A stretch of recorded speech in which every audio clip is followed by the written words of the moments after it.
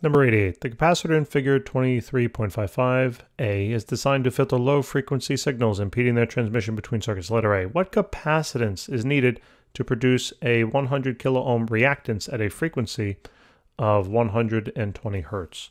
So whenever they're talking about reactance here and they're talking about a capacitance, what they're really telling you is the reactance of capacitance, or the capacitive reactance.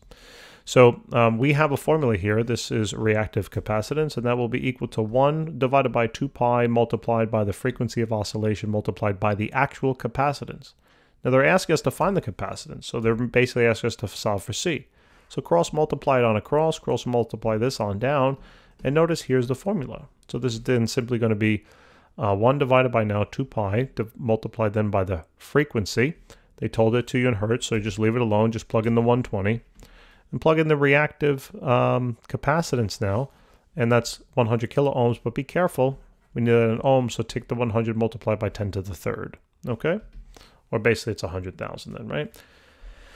Now plug it on in. So 1 divided by parentheses 2 pi times 120 times 100 times 10 to the third. So this works out to be now 1.33 roughly times 10 to the minus 8. And that's in farads. If you need it in micro or milli or nano, whatever, we know how to convert now, right? So that should be totally fine. So let's keep moving. Then letter B, it says, what would its reactance be at 1 megahertz? All right, so we need to find the capacitive reactance at this frequency. So basically what we're going to do is we're going to take the formula again, that this is equal to 1 divided by then 2 pi frequency times then the capacitance. And the capacitance then is staying constant. So what we found over here is we're going to plug it in for C.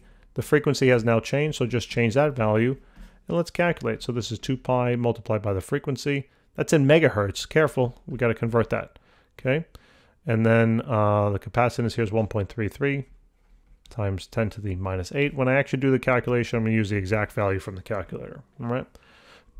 So 1 divided by parenthesis 2 pi times 1 times 10 to the 6th times then that exact answer from before, close those parentheses, and we get basically 12 ohms, okay? And yeah, so that takes care of that. And then C, discuss the implications of your answers to A and B. So, you know, as you can see, there's a couple of items that are changing, right? Notice here we're talking about a relatively higher reactive capacitance. All right. And notice the frequency then that's associated.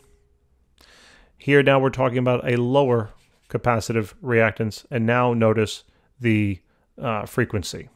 Okay. So basically as the frequency of oscillation increases, high frequency, right, we get less resistance, basically. All right. When we have a lower frequency, we get more resistance. And that's basically that. All right. Guys, thanks for tuning in. I appreciate it. Please help us out by subscribing if you can. And I will talk to you soon through the computer. Bye.